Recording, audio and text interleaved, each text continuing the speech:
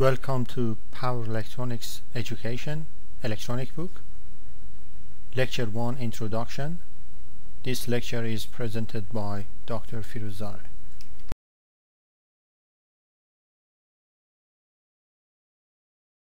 So finally we can look at the block diagram.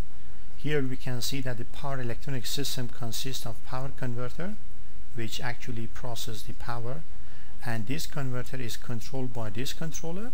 So the circuit elements within the power converter consist of capacitors, magnetic elements like inductors or transformers, and transistors operate in switch mode. So basically we don't have lossy components like resistors or linear mode transistors. And in the control circuit, because the efficiency is not a big issue, we have these elements like resistors, capacitors, and transistors operate in switch mode or linear mode. And here basically the output filter depends on the application, but normally this one consists of inductor and capacitor. And this filter is quite important, is line filter and EMI filter. In general, a power electronic system consists of an input source.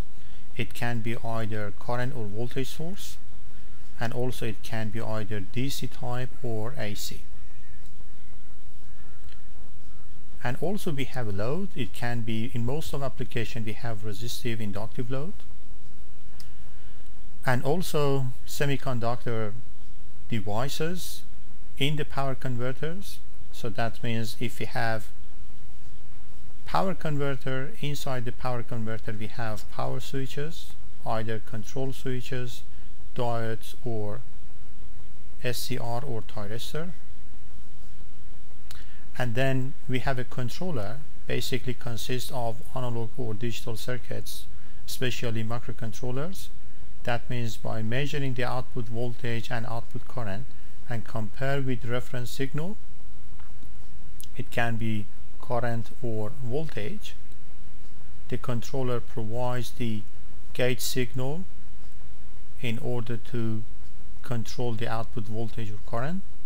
And sometimes this signal is not suitable to turn off or turn on the power switches, so that's why we need to have a gate drive system. So gate drive circuit is also important in some applications to be able to turn on and turn off the power switches. And for protection, sometimes we need to have a circuit breaker. That means a static switch to be able to turn off the whole system if there is any short circuit, if there is any fault. And also for protection we need to have different sensors to measure the overcurrent, over voltage, over temperature. And also for quality purpose we need to have filter, either line filter, input filter, or output filter. If there is a AC drive system or if there is a motor drive, normally we don't need to have a filter, output filter. In a power converter, key elements are power switches. The most important power switches in modern power converters are power diodes, power MOSFETs, and IGBT. There are some other power switches which were very common in the past, such as BGT, power BGT. This type of switch has significant switching loss and also some constraint on gate drive, so this one is not very common. And the next one is silicon control rectifier, SCR or thyristor. This type of switch has an important role in high power, high voltage converters, because they can stand at high voltage and they can deliver high current. They are also used in low power AC-AC converters, in which a simple and a cheap converter is required. There are two other switches such as GTO and MCT. They have special application in high voltage, high power, especially in power system, which is suitable for renewable energy applications, reactive power control, and active power filters. When we consider a power switch, as an ideal switch, that means the switch can handle unlimited current and blocks unlimited voltage, so there is no limit on this voltage level or on this current level. And the voltage drop across the switch, that means when the switch is getting on, the voltage across the switch is almost zero, and the current through the switch is also, the leakage current through the switch is almost zero. That means when the switch is off, the leakage current is also zero.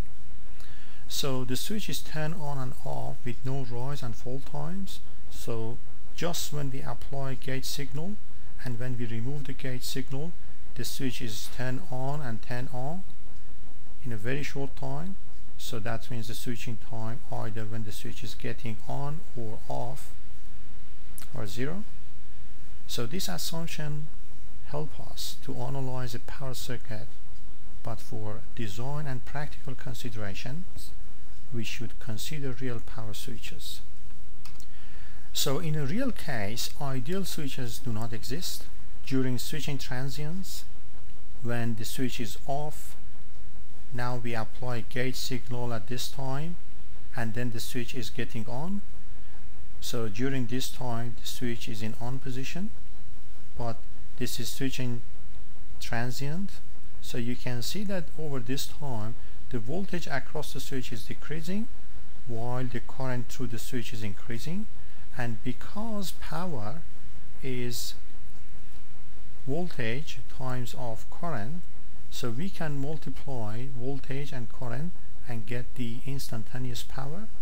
And here you can see that the switching loss is significant, and that's because the voltage across the switch is changing at the same time the current through the switch is changing. So we have to know that these issues may create so many problems. This is voltage change, dVdt. If there is any stray capacitance in the system, that creates significant leakage current. And this is current change, that means the IDT.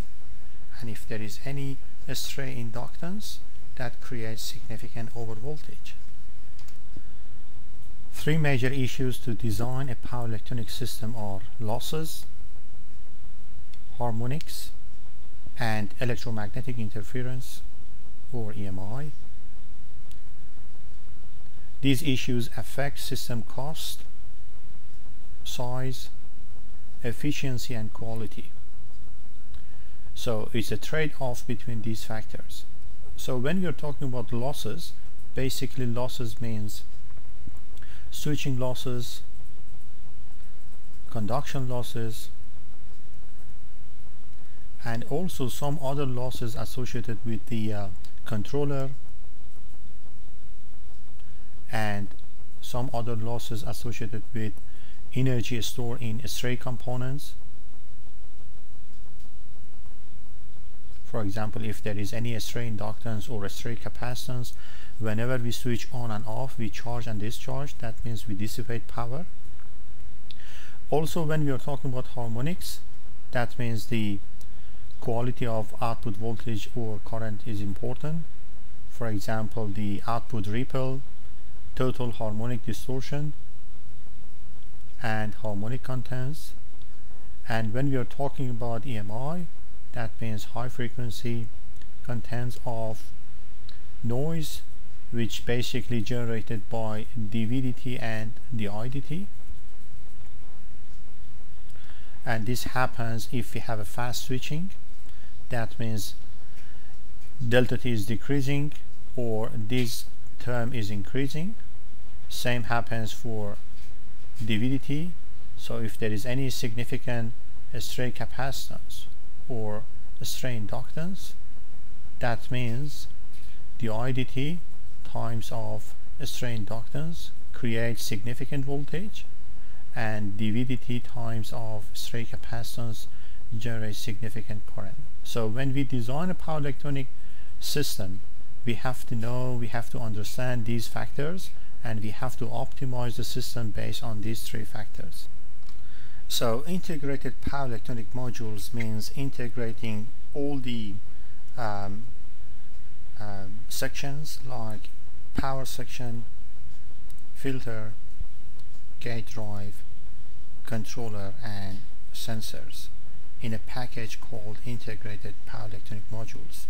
So it's very challenging because when we're talking about power converters, we are talking about high voltage, high current, and when we have a gate drive and controller close to the power converter, noise is a big issue, and also sensor and filter should be integrated to actually increase the power density. So let's start with sensor. So when we are talking about sensor, it can be over current sensor, over voltage and over temperature, and plus a snowball circuit to protect the power switches.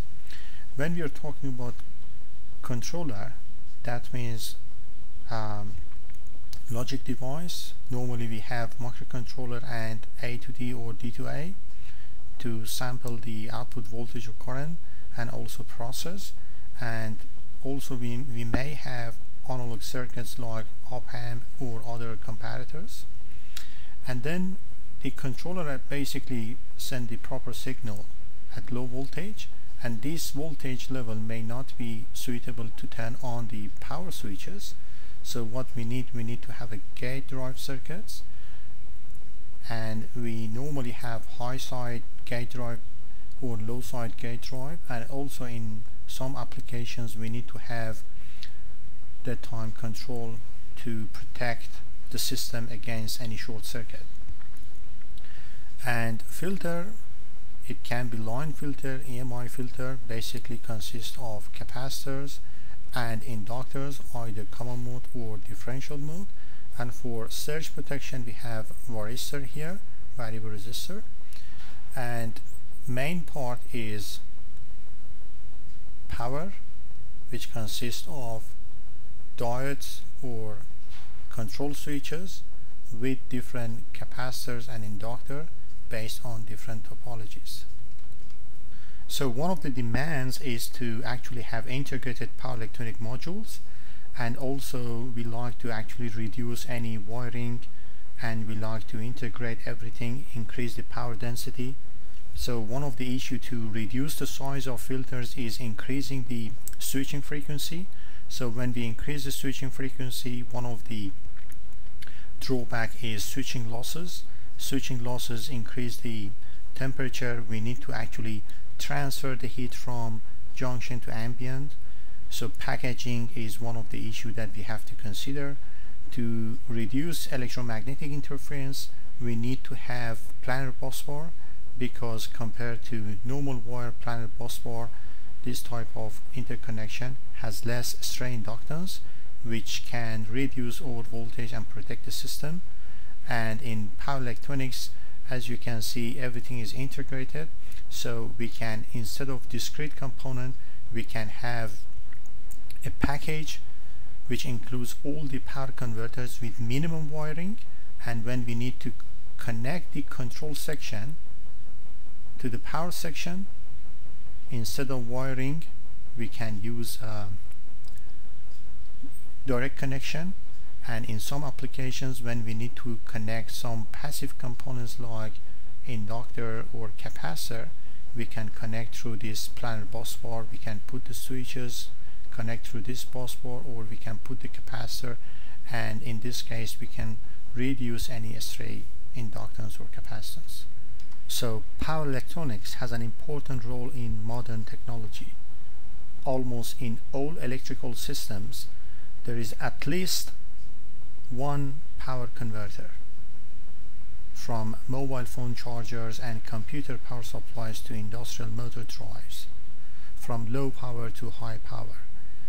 So with advances in semiconductor devices which provide fast switching devices, and also microcontrollers with high frequency, that means power electronics becomes a main solution in renewable energy systems such as photovoltaic and wind turbines, to export green power into power system with high efficiency, and in some industrial applications where we need to synthesize high frequency signal, then using fast switching, fast sampling, high speed microcontroller, we can generate the desired voltage or current.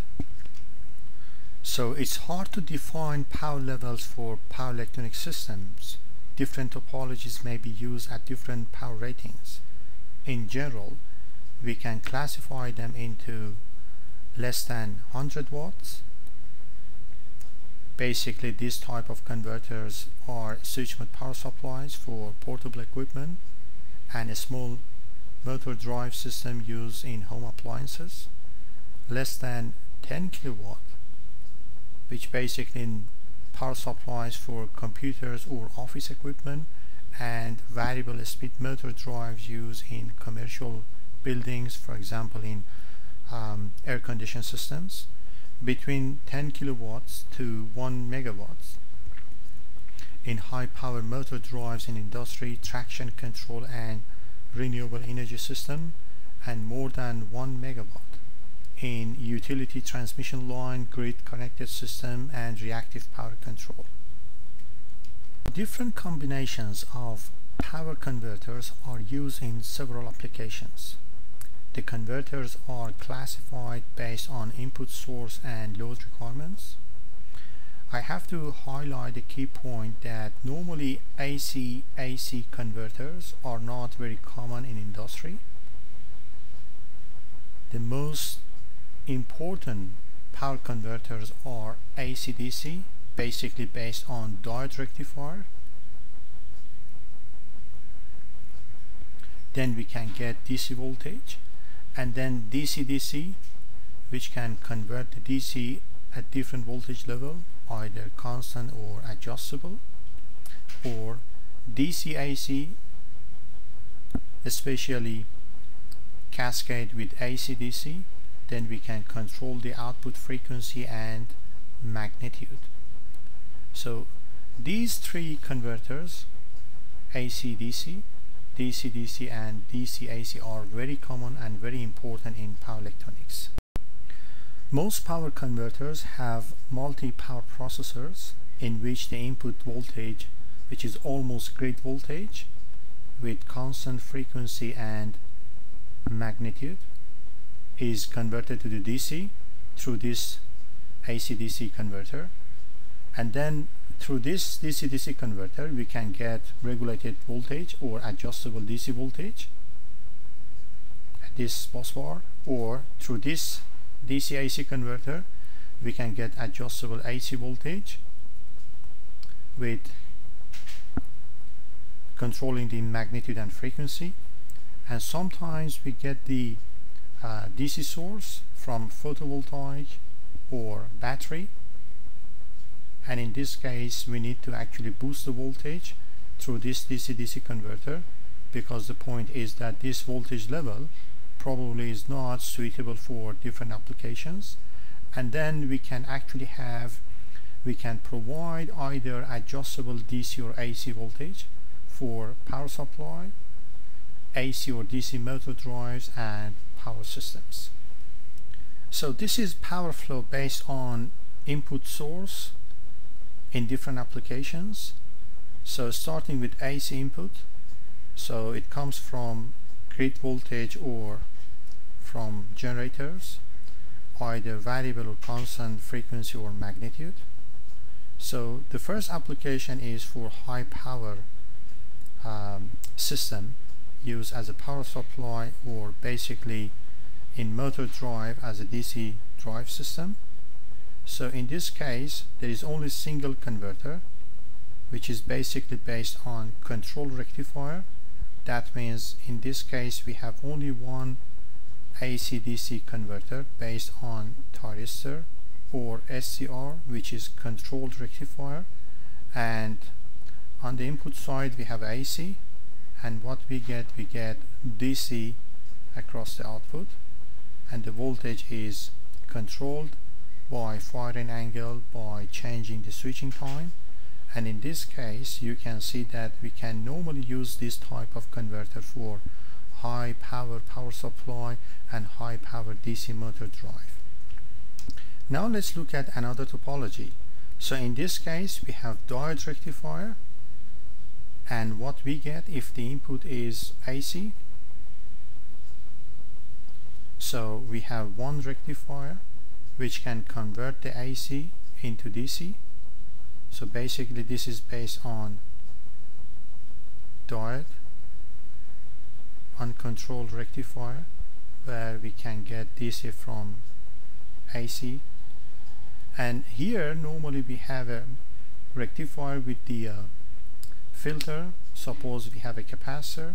So what we get from here, we have unregulated DC voltage with ripple, and this voltage is not controlled, it's not adjustable.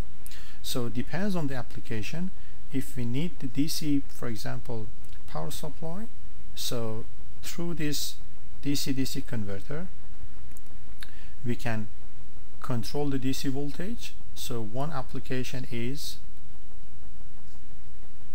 to get DC-DC voltage, to get DC voltage through this DC-DC converter, and then we can control the output voltage.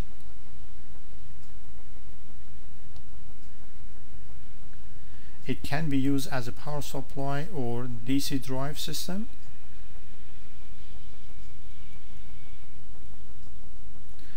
Or we can basically control the output voltage or generate AC voltage through this converter. That means here we have DC voltage, and what's happened here, we can control the output voltage.